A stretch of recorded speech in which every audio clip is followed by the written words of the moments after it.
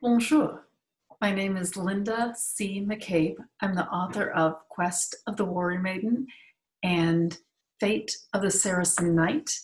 And this is the first video in what I intend to be a series of videos describing how I've undertaken the ambitious project of retelling the Chansons de Geste for modern day audiences.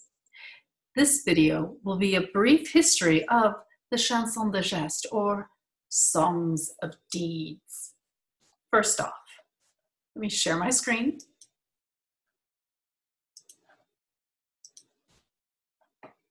And play from the start. First off, I need to give a little background about Charlemagne, King Charles the Great, Charlemagne. He expanded the Frankish Empire to what is most of modern day Europe. His reign lasted from the year 768 until his death in 814.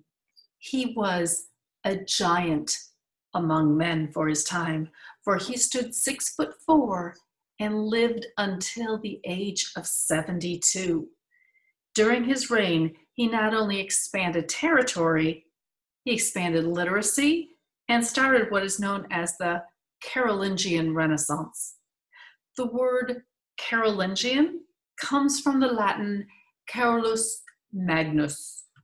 His historic accomplishments were many, and shortly after the marble slab was slid over his tomb, the mythologizing of him began. For several centuries, troubadours and jongleurs in southern France and northern Italy created a cycle of legends regarding Charlemagne and his paladins. The legends were in both French and Italian, although ironically what has become known as the Matters of France are more widely known today in Italy than they are in France. Some of the stories involved Charlemagne going on a crusade to the Holy Land. That never happened. He died in 814, and the first crusade was called in the year 1095. Even when there was some historical event in his stories, the facts were changed to make it grander than life. Most famous of these legends is La Chanson de Roland, the Song of Roland. This was written in the 11th century, and alas, the poet's name is now lost. We cannot attribute it to a Homer or a Virgil. The story is about the real-life defeat of Charlemagne's army by Basques in the Roncesvalles Pass in the year 778. However, in La Chanson de Roland, the Basques are changed to the Saracen army, and Roland, the hero of this epic poem, is betrayed by his stepfather, the evil Ganelon of the House of Maganza. Charlemagne's rear guard were attacked as they headed back to the Frankish Empire, and they are massacred. Roland finally realizes that he cannot fend off his enemies and blows upon his horn to alert Charlemagne, who is at the head of the procession.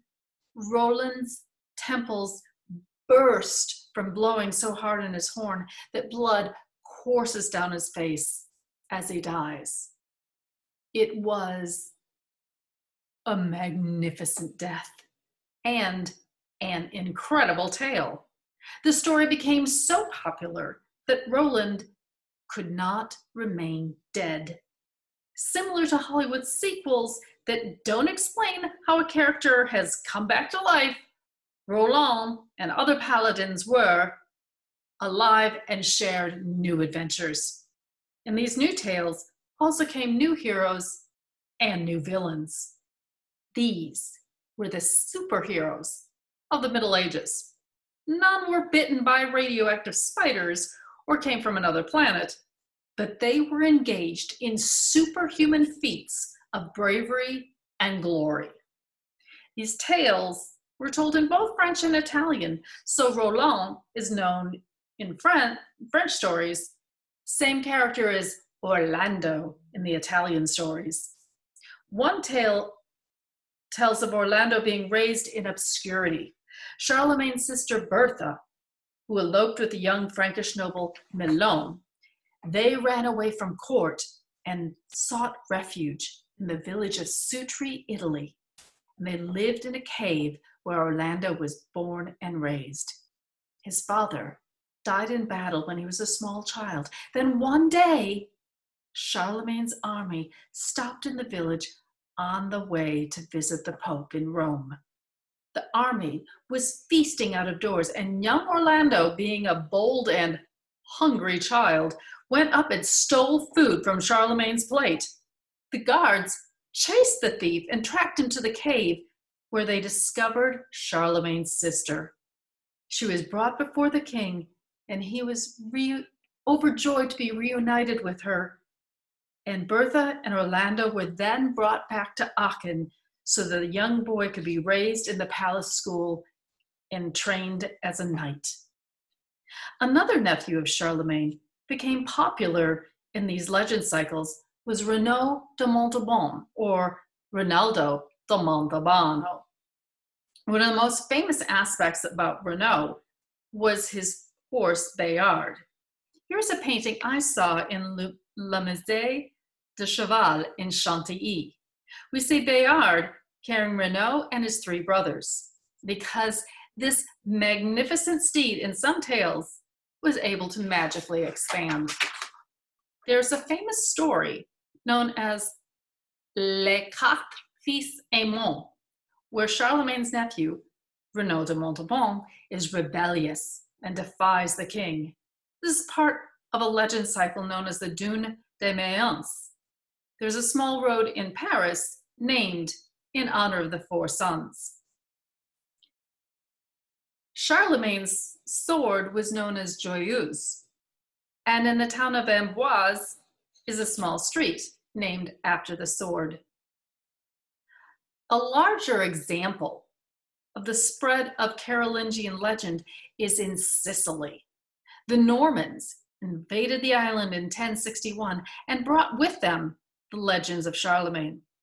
And while the reign of the Normans in Sicily only lasted about 30 years, the popularity of the Carolingian legends is still present to this day in the Opera dei Pupi. This is a close-up of Rinaldo de Montalbano. This is a line of Frankish heroes. And this is a tapestry used to promote weekly shows. The banner is made in a pictorial fashion with some text base, but some of the people were not as literate, so this was used to promote the stories that were going to be shown that week to try to get audiences interested in knowing what was playing that night. Two of the largest contributions in the cycle of legends is Orlando Innamorato by Matteo Maria Boiardo and Orlando Furioso by Ludovico Ariosto. Boiardo began his work on Orlando Innamorato in 1478. He died in 1494, leaving his poem unfinished. So he wrote his poem for 16 years. Ariosto was later given the task of finishing Boiardo's story, and his work began in 1505. The first publication of Orlando Furioso was in 1516, taking only 11 years.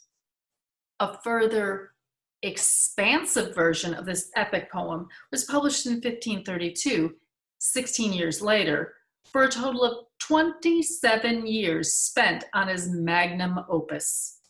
In other words, these two poets took 42 years to finish their work. And those two epic poems are the source material for my trilogy. Orlando Furioso is a sprawling tale with locations spanning 3 continents, Europe, Africa, and Asia. It features a war where the North African Muslim army invades the Frankish Empire, a war that never took place. And the story ranges from the depths of hell to the summit of terrestrial paradise and includes a magical flight to the moon and back. There's a cast of thousands, dozens of major characters, a myriad of interweaving plot lines, and enough dramatic material for multiple novels, movies, or even several seasons worth of a Netflix original series, if they're interested. Orlando Furioso has been translated into many languages, including English, French, Russian, German, Portuguese, Polish, Hebrew, and Japanese. The first English language translation of this Italian masterpiece was by Sir John Harington and published in 1591. The tale of how this came about might be apocryphal, but it is entertaining, so I'm going to share that with you. Sir Harington is said to have translated a bawdy passage from the poem, Canto 28, about the sexual exploits of Giocondo and Astolfo, and he shared this passage with the ladies in waiting for Queen Elizabeth. The Queen was not amused. As punishment to her godson for the lewdness displayed, she forbade him from attending court until he had translated the entire poem. The banishment lasted for 8 years. Another anecdote worth mentioning is that Sir John Harington is also credited as inventing the flush toilet, going to the John, and is a noble ancestor to the actor Kit Harington, better known as Jon Snow in the HBO series Game of Thrones. Orlando Furioso became an international phenomenon and inspired countless artists, composers, and even William Shakespeare. In his play, As You Like It, there are character names that serve as pointers to Carolingian legends, in particular, Roland, Orlando, and Oliver. There are also similar settings, such as the Forest of Arden or Arden Woods, Ardennes. However, there's a twist in that Shakespeare Orlando in As You Like It carved Rosalind's name in the bark of trees and hung poems on branches, proclaiming his feeling for his beloved Rosalind, while Ariosto's Orlando read his beloved Angelica's name carved into trees, as well as a poem written by the humble foot soldier Medoro, who extolled the virtues of a grotto for romantic trysts. That proclamation caused Orlando to lose his wits, otherwise known as going furioso. Here's a wall in the Ariosto room in the Casini Massimo in Rome. You see Orlando on the left being despondent as he is unsuccessful in his search for the beautiful Angelica. Then his response after he sees words inscribed on the trees, proof that she has loved another. He goes berserk like Hercules. The most famous artistic rendering of a scene from the story is by a native of Montauban, France, painter Jean-Auguste Dominique Ingres. The painting was completed in 1819, and the original hangs in the Louvre in Paris, while a duplicate is hung in the Ingres Museum in Montauban. Gustave Doré illustrated the entire epic poem, and some of the woodcuts are available in a paperback book by Dover. This image was by Jean-Honoré Fragonard, and he did many etchings from the poem, but this one is my favorite because it captures a scene from the storyline that captivated my imagination. That is of the love story between Bradamante and Rogero. Here's the warrior maiden Bradamante as she is fighting the wizard Atalanta aloft on a magical hippogriff. Rogero was being held prisoner in an enchanted castle by the wizard, and Bradamante is sent on a quest to rescue him. I loved the upending of expectation by Ariosto with such a powerful heroine. In 2009, the Louvre Museum held a special exhibition regarding Ariosto and how his imagination had inspired many artists. There are also numerous operas inspired by Ariosto. A few of them include Jean-Baptiste Lully's Roland, Franz Joseph Haydn's Orlando Palladino, and Antonio Vivaldi's Orlando Furioso. And Georg Friedrich Handel was inspired to write multiple operas, including Elcina, Ariodante, Orlando, and Rinaldo. Another famous work that alludes to Orlando Furioso is Miguel Cervantes' Don Quixote, where the main character imagines himself to be a heroic figure similar to Orlando and Rinaldo. There are other works derivative of Orlando Furioso, including a graphic novel my friend Alexis E. Fajardo, Kid Beowulf, and the Song of Roland.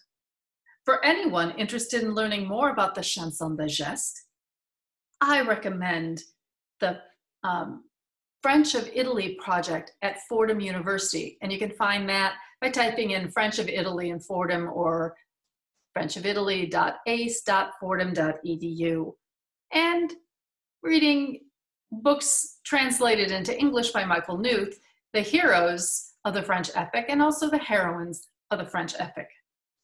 Lastly, I want to mention my trilogy that has the first 2 installments published, and I am working on the third, Quest of the Warrior Maiden and Fate of the Saracen Knight.